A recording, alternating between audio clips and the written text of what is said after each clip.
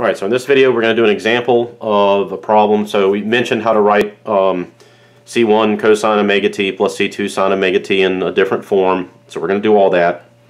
So this is my IVP. So I've got 3x double prime plus 12x equals 0. Now in some of the questions that you're going to see, they're going to have you figure out the m and the k. M is the mass, k is the spring constant, sometimes called the stiffness. Sometimes they'll tell you you used a force of however many newtons to move it, you know, x to the left or x to the right. You're just going to use Hooke's law and figure out what k is based on that. Okay? Right, so, but on a test, on an assessment, if I ever gave you an assessment, I would give you this equation. I don't need you trying to figure out the physics behind it.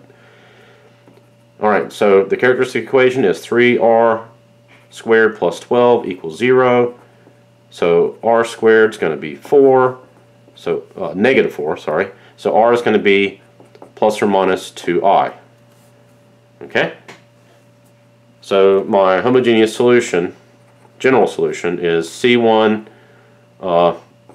cosine 2t plus C2 sine 2t.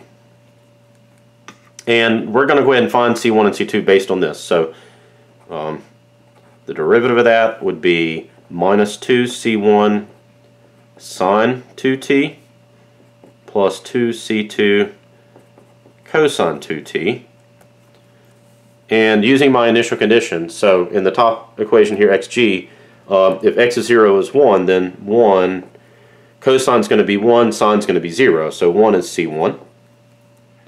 And the second equation, negative 2 sine 0 cosine's 1, so is equal to 2 c2, so c2 equals negative 1. And I purposely made this one to come out kind of nice and pretty, but they probably won't always. Alright, so my my solution, my particular solution would be that x equals cosine 2t minus sine 2t. So my C1 is 1, C2 is negative 1.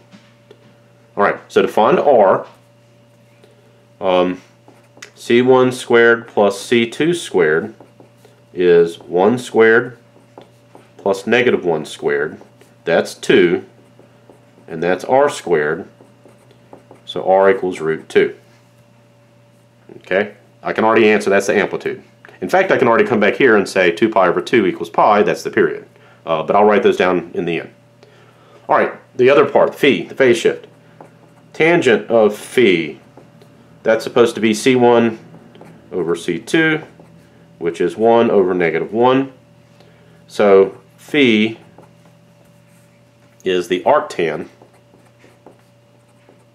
of negative 1, which is negative pi over 4. With the exception that, remember, C2 is negative. C2 is negative, that means I have to add pi to it. Okay? So let's write everything down. So let me say phi star is that. Phi, what do we get when we add pi to that? 3 pi over 4? Yeah. Okay, so my solution here in this form is root 2 sine of 2t plus 3 pi over 4. Okay, my amplitude is root 2. My phase shift is 3 pi over 4. My period,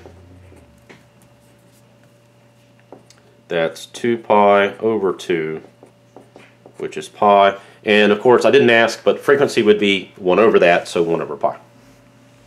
Okay.